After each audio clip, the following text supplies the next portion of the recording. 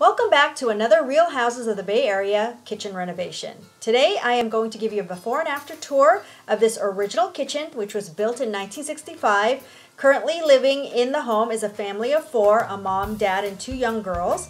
We did complete this project in a record 6 weeks, and the project budget was under $50,000. Let's take a quick look at the before. As you can tell, this kitchen was very small and obviously very dated. There's fluorescent lighting in the ceiling. There is not a separate dining room in this home, and so the dining room and the kitchen shared one space.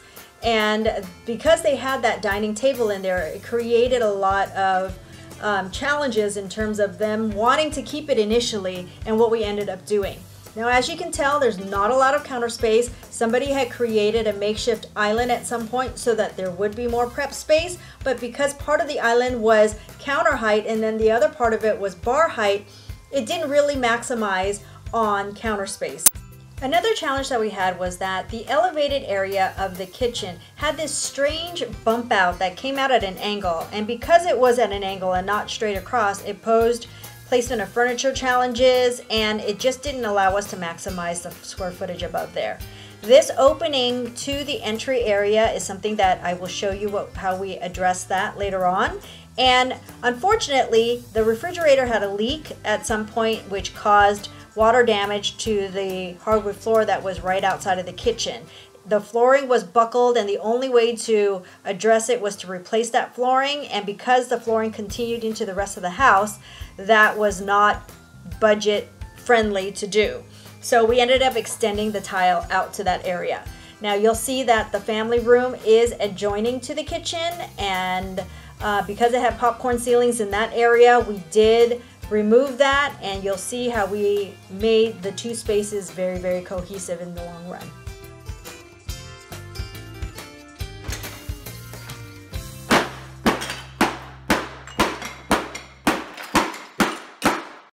So it's always very exciting when demo occurs, and we were able to remove everything and even remove the bulkhead above the old cabinetry. So now we're able to actually install our cabinets all the way to the top of the ceiling. Everything is at the same height. We remove the fluorescent lighting, and we will be installing recessed lighting. We were able to even out the platform. So rather than having that strange bump out at an angle, it's nice and even across the board, which gave us a little bit more floor space, and then we were able to add additional cabinetry. The popcorn ceiling was removed in the adjoining family room, and we chose the most beautiful color called Sophistication by Kelly Moore that we painted the family room and kitchen in. Here are the final kitchen plans. As you can tell from this photo, we actually moved the garage door to the far end of that wall, which allowed us to now extend cabinetry down a little bit further. It used to be where the refrigerator was, which actually cut the flow. One of the best decisions made was that the homeowners decided to remove their dining table set from the kitchen area. They initially wanted to keep it, but trying to incorporate it into the space made it challenging because it didn't allow us to maximize on the storage that a kitchen island would afford us. So by eliminating the dining table from the equation, we were able to install a 5-foot island in the center of the kitchen, which is the centerpiece and the hub.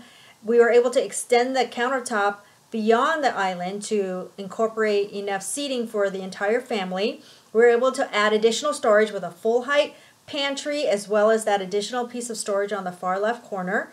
And we have not only doubled the storage, but also the counter space.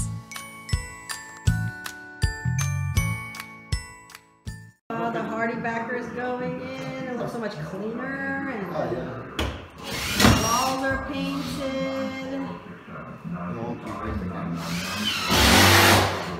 It actually makes the fireplace look pretty good. Initially, the plan was to repaint the brick on the fireplace, but after we repainted the walls, it looked so good that we didn't have to.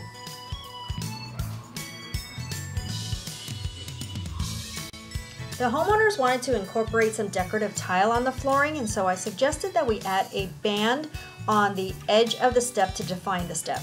We're initially only going to do the first step, and then when we laid it out, it looked so good that we ended up doing it on the second step as well.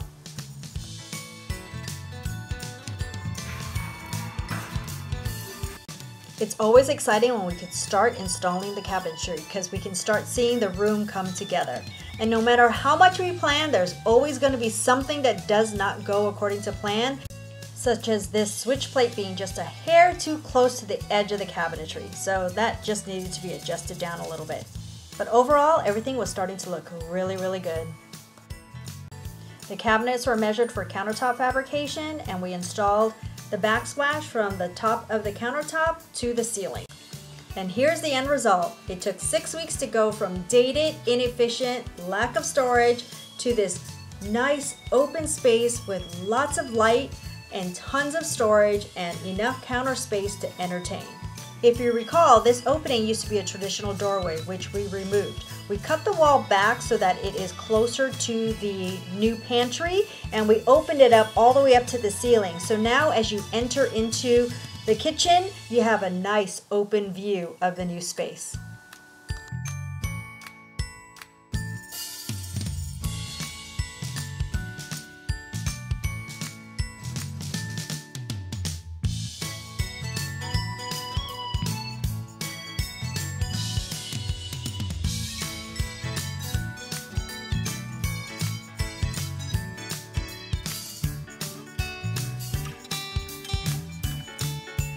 The homeowners are so excited about their new and improved kitchen, and they have been known to entertain practically every weekend. We're so excited for them, and we would love to help you if you're in the market for a new and improved kitchen or bathroom or an entire home.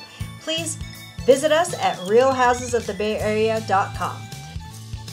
If you enjoyed this video, we'd appreciate it if you hit that like button and share it with your friends. And if you haven't already done so, please subscribe to our channel for more videos just like this. Thanks again for watching, and we'll see you in the next video.